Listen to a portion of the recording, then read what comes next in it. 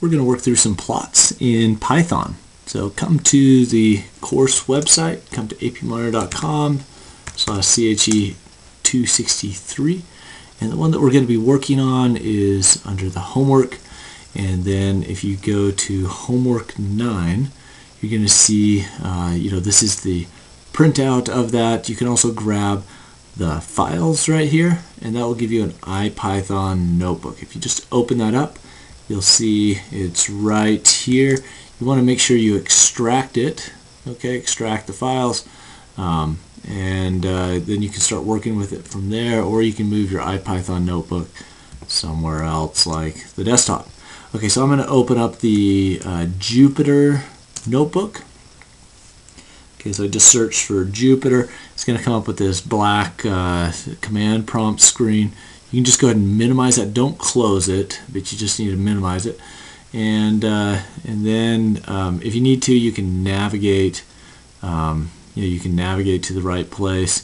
I'm just going to go ahead and select that. It'll open it up. This is going to be a template that we're going to use to do our problems right here. Okay, but we're going to start with problem 1. We want to create a plot of e to the negative x times sine 4x and e to the negative x cosine of 4x from 0 to 5. And we want to change the line color for the first one to red and the second one to blue.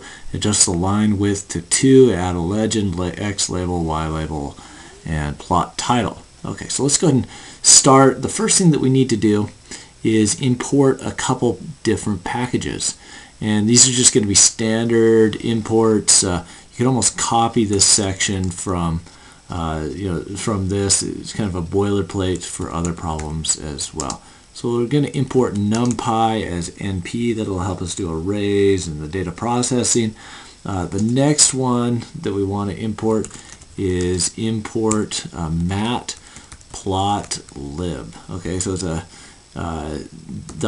.pyplot. Okay, so it's a specific matplotlib.pyplot, and we'll import that as PLT. Okay, so we just shorten the name, so we don't have to use matplotlib.pyplot every time we want to use this. We can just use PLT. And then we'll also do an import random. We're going to use that later. And then for the notebooks, now this is not required if you're going to use Spider or just the program that you get from python.org. It's just only in this web page environment. You need to do matplotlib inline, and it'll show you the plots here in the web page. Okay, so then I'm going to let me go ahead and insert a cell below. Okay, so I'll go ahead and run this. Okay, so that has run, and now I have all of those imported. So now I can use things like np zeros. Let me make an array of 2. Okay, so things like that. I can start using np or plt packages.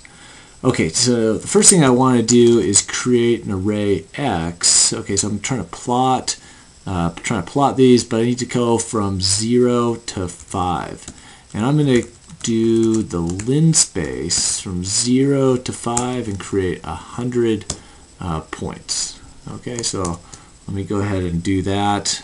I'm just going to Control Enter there to get rid of that. Okay, and then if I print x, I can see that I have 100 points between 0 and 5. They're all equally spaced or linearly spaced. Now if I need to do any kind of help on this, I can do it np linspace, okay, and that's going to print out a help. Okay, so it gives me the right here this linspace, start, stop, and then the number of points that I want. So it gives me a little bit of help on linspace. You can do that with any function typically, and it'll give you the help.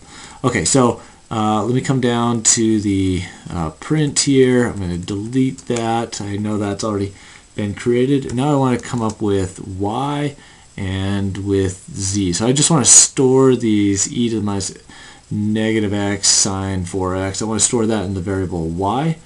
Okay, so I'm going to do numpy sine 4 times x. Okay, times numpy exp minus x. Alright, so that is going to give me some y values. Okay, so there they are. Those are the values that we're going to want to plot. And then if you just go ahead and copy this, let's make a z as well. Okay, hold on. Let me open up the bookmarks there. Okay, so now I'm going to do z, and then I'm just going to change this one to cosine instead. Okay, so now I have my data x, y, and z. But looking at these numbers doesn't really tell me, doesn't really show me the data very well. So now I want to use this PLT package. Okay, so sometimes what you do is you first of all just create a figure, or you can just start using, if you have multiple figures, you can say figure 1, and then if you want to create another figure, you can do figure 2, figure 3, or if you just do this blank right here, I'll just create a new figure for you, and then you can start using it. Okay, so then I'm going to plot. Okay, so I'm going to do plt.plot, and if I just do x comma y, okay, that'll give me just a basic plot here. Okay, so I can see I had my x and my y values, and then if I add plt plot x comma z, I'm just going to put z on there as well. Okay, so I have the two. I've plotted those two. You can see the kind of an exponential decay here. I multiply by e to the minus x times sine. Okay, so if I only had, let's say I only had this, okay, then, okay, so this kind of makes sense, because if I only had that, okay, you'd see it kind of goes down like this. I'm multiplying the sine or the cosine by the e to the minus x function. Okay, and then it gives me something that decays down and decreases the oscillation. So that kind of looks right. But let's add a couple things just to kind of make this plot look a little bit better. We want to maybe change some things about this. Let's make one of them, a red dashed line, for example. Okay, so there's a red dashed line. Let me do something that's like maybe add a legend. Okay, and I can either add it here, where this might be y comma z. Okay, and then I put that there, or I just create the legend and then I label each of these. So this might be label, and then equals, and I'll say this is my z, or I could say e to the negative x times sine of 4x. Okay, and then I'm going to put label, okay, let me do, I think I've got those mixed around. I think this might be cosine. Okay, cosine, and then sine, and then, oh, I made a mistake there. Let's see, label is not defined. Okay. Oh, you know what? I need to do equals. There it is. So not the parenthesis, just the equals, and then in quotes. So it's going to be a string. Label equals a string. Okay, and then let me just check and see if this works. If I put it in dollar signs, it might do something really nice, which is put it in LaTeX form. Okay, which is makes it look more like a math equation. Okay, I'll get rid of that e. There it is. So it looks just a little bit better even if I put it in dollar signs, and then it's going to format it into something that might look like it is in a textbook. Okay, so there I go. Okay, so e to the minus x sine of 4x. All right, and then let's add some things like an x label and a y label. All right, so x label might be something like x, and then y label, just say that's value. Okay, so put this X right down here and put value right here. We have our legend. This is starting to look a little bit better, but let's adjust the width of the line. Okay, so let's do line width. I'll make this one just a little bit wider. Okay, let's say I want this one just a little bit wider as well. Okay, so there's a couple different properties that we can adjust. These are some of the most common ones. If we want to save this as well, we can do plt save fig, and then I can call it something like my figure.png, and if I run it, okay, it's going to save that figure right here.